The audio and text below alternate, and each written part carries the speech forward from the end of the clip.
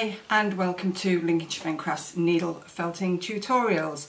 Now if you are starting from scratch with your needle felting journey, then you are probably pretty bamboozled by the array of wools and tools and accessories that are out there. Now you can see a big pile of wool and accessories in front of me here, but you don't need all of that. So I'm just going to push that to one side for now and show you what you do need.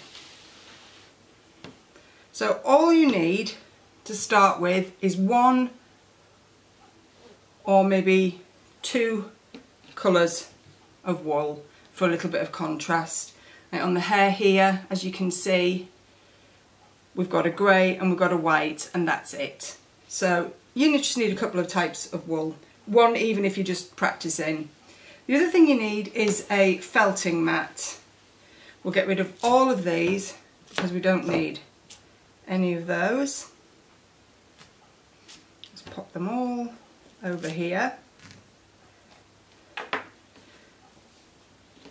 And this is a foam felting mat. There's lots of different mats, and there is a video tutorial which I'll pop in the link for you which talks to you about felting mats. But there are a few types of felting mat. This is a foam needle felting mat. So this is it's an upholstery foam, so it's quite firm. The sponges that you might use in your kitchen or for your car are not very good because they tend to end up in your work. But if you are using something like that, or you want to make sure that your foam lasts and lasts, what I always suggest is that you pop a little felt or material topper on top, and that will just extend the life of whatever mat you're using. It could be a Hessian mat here which is filled with rice. If these are thick enough, you can actually just use those on their own, and there's no need to actually use any foam at all. So that's item number 2. You don't have to have that, but I do suggest it. I mean, if you've got some craft felt in your sort of craft box that you can use, or some sort of suitable material, a little bit of thin felt here, anything is fine as long as you can felt on it and it protects your work surface. So you've got your wool and you've got your felting mat and a topper of some sorts, and then all you need is a felting needle. I would advise to have a second needle as a spare because they can break, especially when you're just starting, and there's nothing worse than if you have just sat down and you're cracking on with your needle felting and your needle breaks, and then you have to order one. You can't just pop out to the shops and buy one, and then it's just really frustrating. So always recommend that you have a spare needle. Again, there is a section on felting needles which you can refer to, and I'll pop the link down below. So this is just a standard 38 needle. I would say a medium. You might see it referred to as a medium, but it's a good quality one. It's a European needle and it's really good quality. And as you can see, it's quite, you know, it's quite firm. There's a little bit of bend in that, but this is what I always recommend, and I use this for most of my projects all of the time. These are also in my needle felting kit, so I always put 2 of these in the needle felting kit. So this is a 38, a 36 would be okay as well. I find 36 a bit robust for me, but so I like the 38, but 36 is fine. It's sort of horses for courses really. So yeah, that's a good needle. And then if you wanted to later on, I've actually bent this one, but I'm still using it.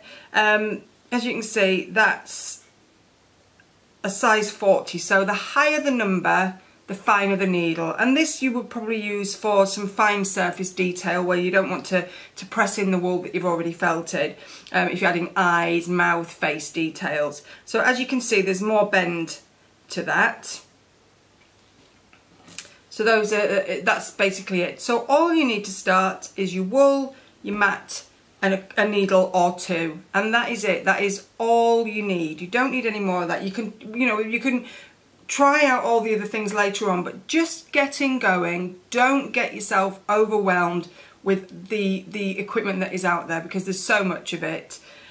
So as for wool, again, that's down to personal preference, but this hair is actually Grey Jacob wool top, and that's a White Jacob wool top that I've used for the for the little accents and detail and the little tail at the back.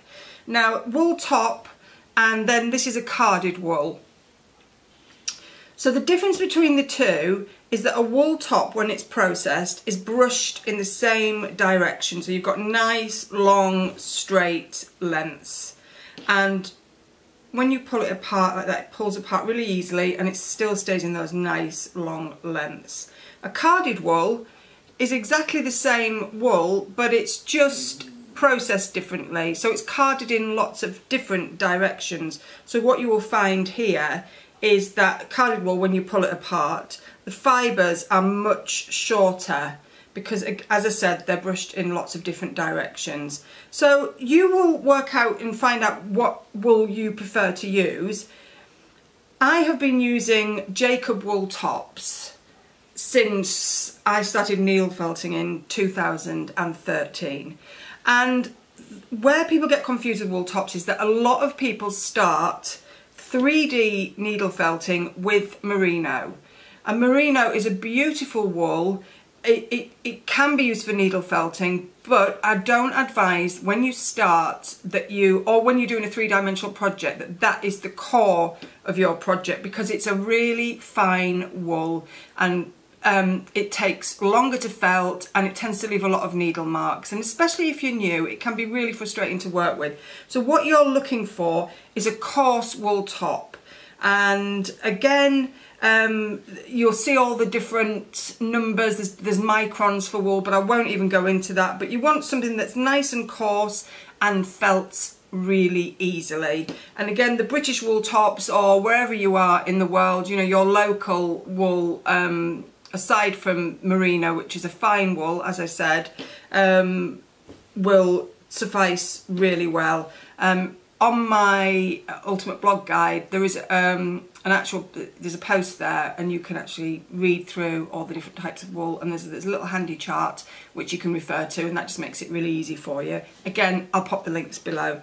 So that's it really. You know, you've got your wool, you've got your mat, and you've got your needles, and you are good to go. You are ready to start needle felting.